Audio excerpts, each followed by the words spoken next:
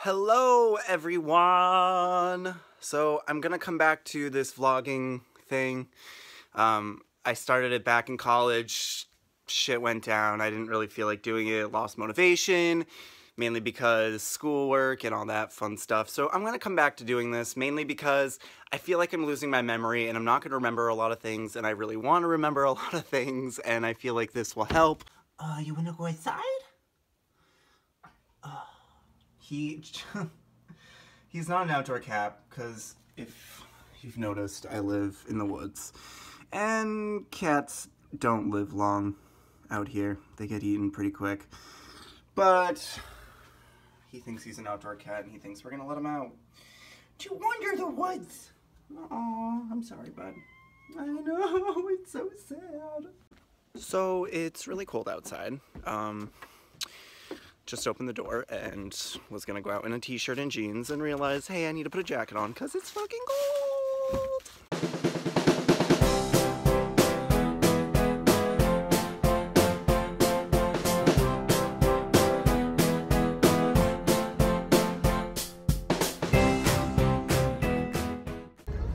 So I think the hardest part about vlogging is coming out of like your comfort shell.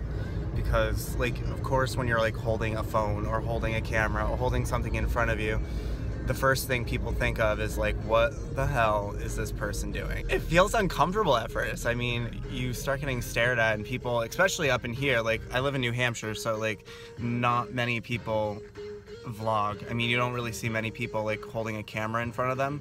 So it's interesting the way it is, but I think once you come out of your comfort zone and get in that mentality of like, I don't really care what people think, I just kind of like talking to people. But hey, check out this friggin' fall foliage, huh?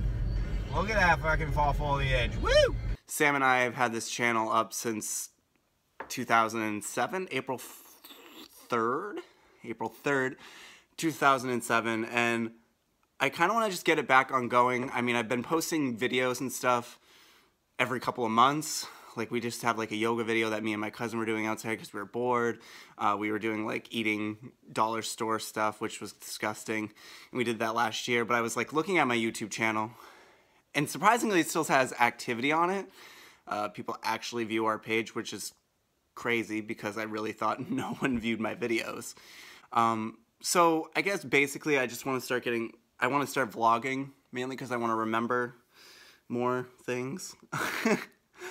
Someone's like, hey, you remember that situation? And I'm like, no. Oh, hi, Otis.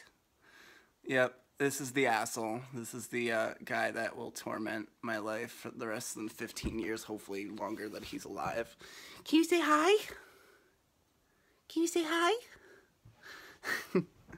He is not camera shy. He's crazy. Are you crazy? Are you crazy?